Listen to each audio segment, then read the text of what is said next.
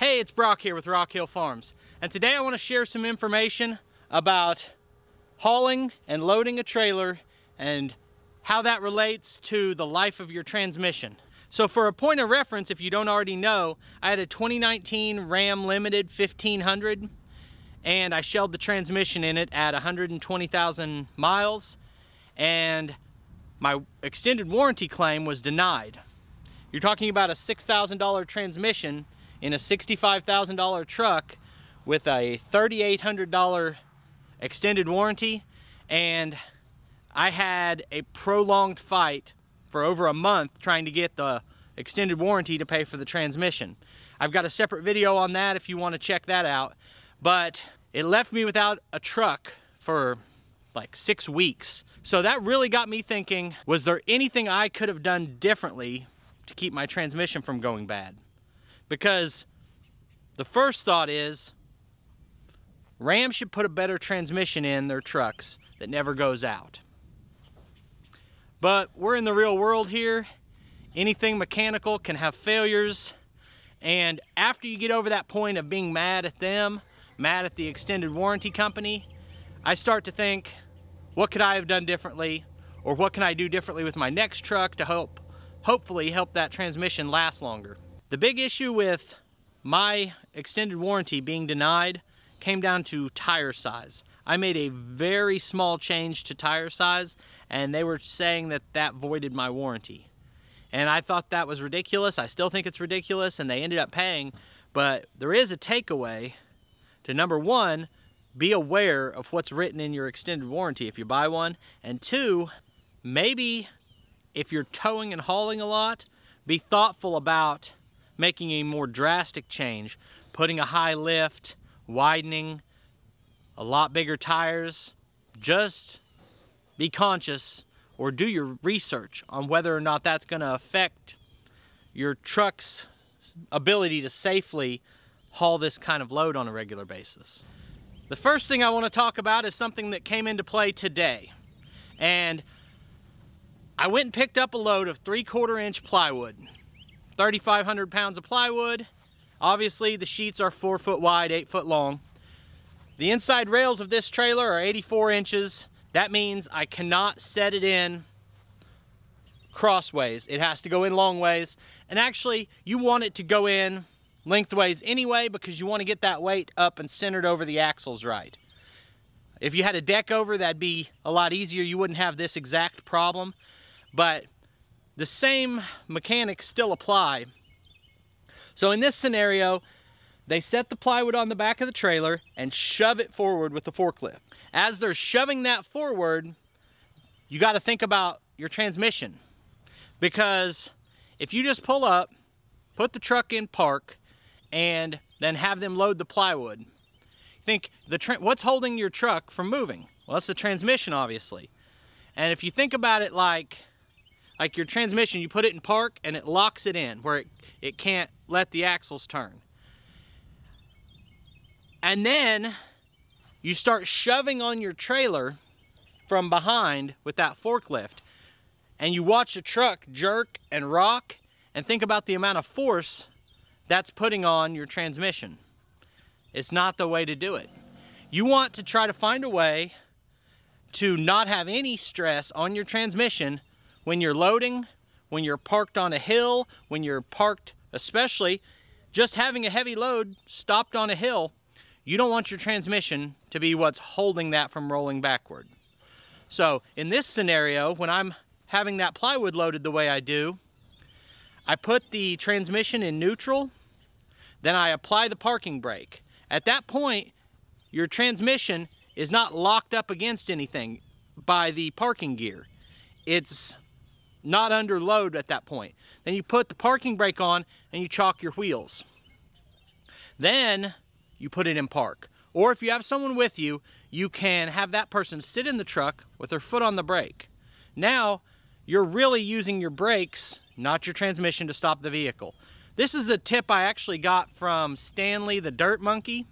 I'm not going to say his last name because I'll mess it up. But he had a long video about everything related to how to properly load equipment on a trailer, and this is one thing he talked about. and I thought it was a great piece of information. Before I watched his video, I was already using the emergency brake. But the way he explained it, and it makes sense to me, is if you put it in park first, you're putting that transmission under pressure. And then put on the emergency brake is kind of like a backup system, I guess. But if you're already under load in the transmission, you're not accomplishing as much with your emergency brake. Okay, now let's talk about other things that you need to think about with your transmission life. And before I do that, I also want to point out I'm no expert on transmissions or hauling, and there's going to be a bunch of people smarter than me on this topic that are going to leave good comments. And if there's additional information or something that I say that isn't inaccurate, I like to put that in the description and the pinned comment. So check those out, because that's where the updates are if there's better information I find out later. The next thing I want to say is if you don't want a transmission failure, don't overload the ratings of your vehicle. And that is not just a single number known as the tow rating or tow capacity. It's several numbers, including your gross combined vehicle weight rating and your payload, understanding the pin weight that your trailer is putting onto the truck. So I have a video showing the way safe hitches that I use, and every single time I pull a trailer, I can see how much weight is being transferred from the trailer onto the payload of the truck. So with my 1500, I had 3 trailers that I was pulling all the time. First, I have an enclosed trailer that we were using for the plywood. Fully loaded, that was probably 7,000 pounds. Then I have a mowing trailer fully loaded, it's probably only 4,500, 5,000 pounds. And then my equipment trailer with the tractor on it would weigh about 8,000 pounds. And the truck's rated for 11,800 pound tow capacity. So I felt pretty good about it. I'm only at 65% of my capacity. Then I got a dump trailer. And as soon as I got the dump trailer, I started looking at bigger trucks because I knew I was going to be towing 100% of my capacity. The dump trailer, fully loaded, would weigh 14,000 pounds. I made sure to only put 4 tons in it so that it was 12,000 pounds. That is full capacity, and it's not where you want to live every day. But the other thing I learned later, after I got the new truck and the way safe hitches, is I was exceeding my payload every time I pulled that. I was putting about 2,000 pounds of payload between the tongue weight of the trailer and myself and anything I might have in the bed of the truck. And that truck was rated for 1,400 pounds payload. So I was exceeding it every time I pulled that. Next thing I want to say is maintenance. So when I was younger, no one ever seemed to worry about changing transmission fluid or having their transmission serviced. Vehicles were different. We were driving old vehicles at the time, nothing that was $80,000 for sure. And we weren't hauling anything. It was just transmission was something all you ever did was maybe check the fluid level. And that is not the way to do it when you're hauling. If you're consistently hauling 10, 12, 15,000 pounds, you need to be at bare minimum doing the manufacturer's recommended maintenance on the transmission. I've seen some guys who do like hot shotting say that they change their fluid and filters twice as often as they're even recommended, because you're using it in a more extreme way than the people who wrote that manual anticipated. While we're talking about fluid, you also want to monitor the temperature of your transmission fluid.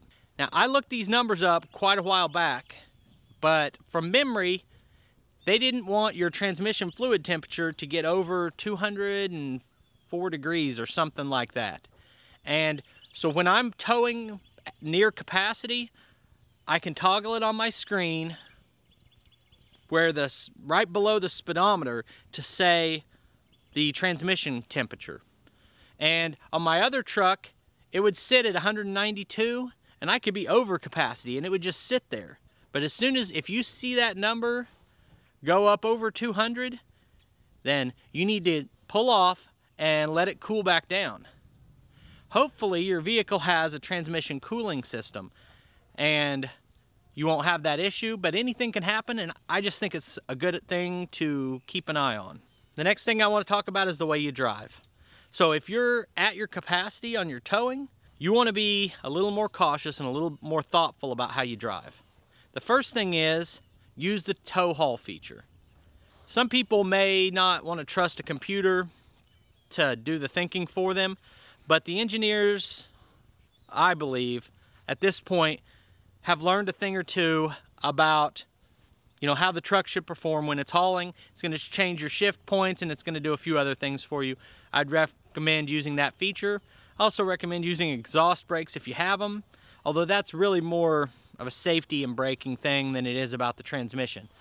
But it definitely helps you out when you need to stop. So you've got it in tow haul mode, and you're loaded up and you get on the interstate. Now the question is, should you use cruise control? And I think it depends.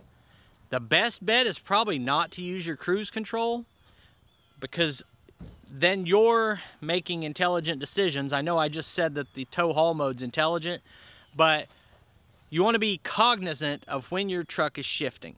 And you don't want the vehicle speed and the load and the highway conditions to have you in a situation where the truck's constantly shifting back and forth. You'd be better off staying in the lower gear if it's going to try to shift constantly. So if you've got cruise control on and you notice it shifting a lot, you might either use your gear limiter, take it out of cruise control, and be more intelligent about maybe don't accelerate or maintain the speed up a grade as much as it wants to. I hope that provided some value to people. I appreciate you taking time to watch the video. I'll put links up here to more of our videos, and I'll see you next time.